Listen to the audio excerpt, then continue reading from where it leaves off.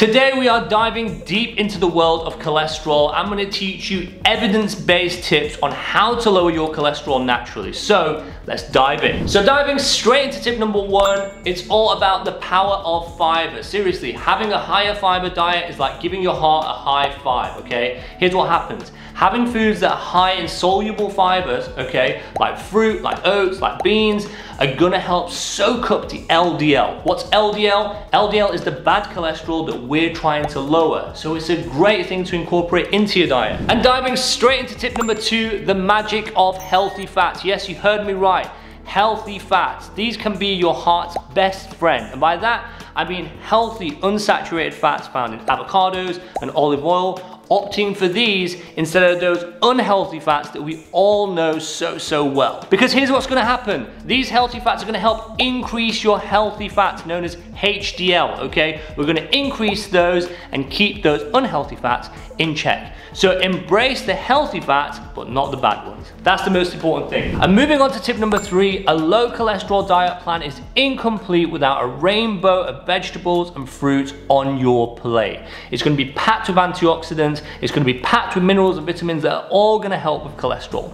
In terms of the best sort of vegetables to look out for in fruits, we're talking spinach, broccoli, and berries, but obviously keep it diverse, try different things, see what you enjoy. And diving straight into tip number four, we've got to keep it healthy. It's all about cooking style. So instead of roasting and frying, opt for more healthy ways of cooking, such as boiling, poaching, grilling, steaming, even microwaving. All of these are much healthier with a lower amount of fat. And moving on to tip number five, when it comes to meat, I want you to think lean and mean, okay? So, in terms of poultry, we need to have skinless chicken, skinless turkey. In terms of meat, if you're gonna be having beef or pork, try and go for leaner cuts, okay? Like tenderloin or loin cuts. All of these are much lower in fat. Also, in terms of dairy, try and go for the fat-free versions. Again, what we're trying to do here is lower our saturated fats. That's the aim. Okay, so you ready for tip number six? Exercise. Whether it's dancing, jogging, or a friendly game of basketball, getting that heart rate up.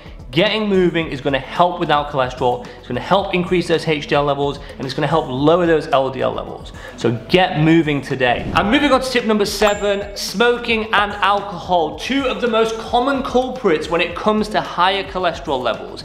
Excessive alcohol can basically increase our triglycerides. We don't want high triglycerides, they're not good for us. It also leads to weight gain. And smoking, not only does it cause all those other problems and damage to blood vessels, but it also reduces our ability to get rid of the bad cholesterol. So you need to cut down on these or quit completely, especially with the smoking, by the way. And if you want more help on this, I have videos on it, which I'm gonna leave links in the description below, and also really useful NHS articles that you should definitely check out. Now, if you found this video helpful today, show some love and support our team by donating us a cup of coffee. Simply click the thanks button below, donate whatever you can, because your help will support us to create more medical videos just like this one. Sending awesome vibes.